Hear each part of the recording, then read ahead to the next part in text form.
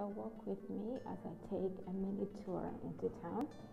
I am topping up on much needed coffee, which I wouldn't encourage or endorse anyone to get into. So just going through like my bank entrance, and I'll show you partially. Behind we have like a lovely go to the door only to find a seagull knocking, pecking, wanting some food. Alright, so give me a few minutes on a few health and safety matters and comment on what's keeping you busy as well in your life at the moment. What goals are you achieving or have achieved in January?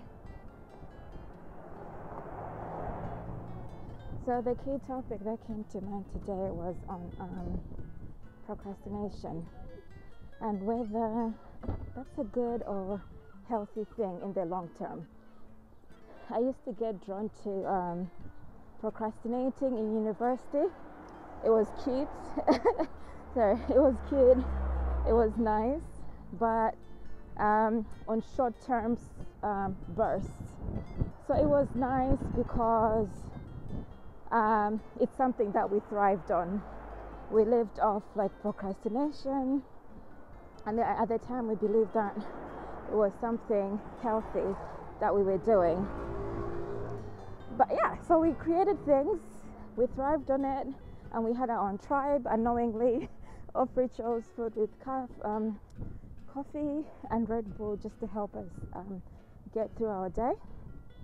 But so I was thinking, in the long term, is procrastination healthy?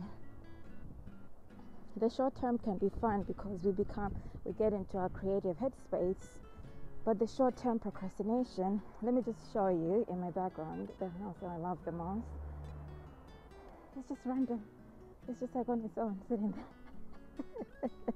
Okay, so I'm going to talk about, let me take a detour. In terms of, my badge is saying that it's low. So I'll just talk really quickly. Procrastination can be deadly. So when I talk about key topics, I'm mainly talking about related to lifestyle, designing your own lifestyle and business as well online, and also about making the right career moves that will help you to live a fulfilled life.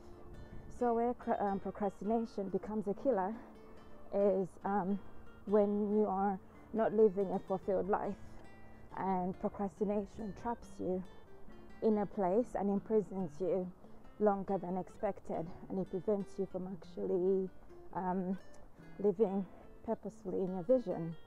So I was one of those. I experienced it.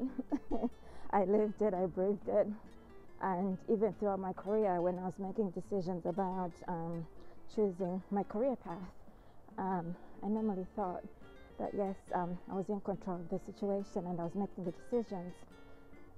But in the end, I really wasn't making the decisions, and I knew it inside, is that I was being forced to in things that were already predetermined, such as like education, such as a career path, and I was doing it as a result of feeling like, oh, this may provide the salary that I'm looking for, the income that I want, but then there was something still missing. There was still part of me feeling trapped, and even